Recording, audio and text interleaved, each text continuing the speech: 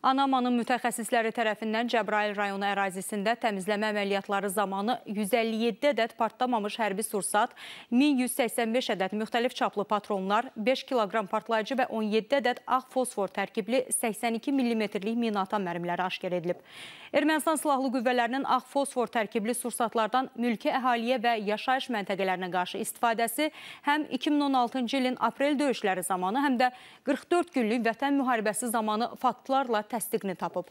Aşkar olunan 17 ədəd ağ fosfor tərkibli minaatan mərmiləri Ermənistanın dinc əhaliyə qarşı düşmənçilik niyyətini bir daha sübut edir.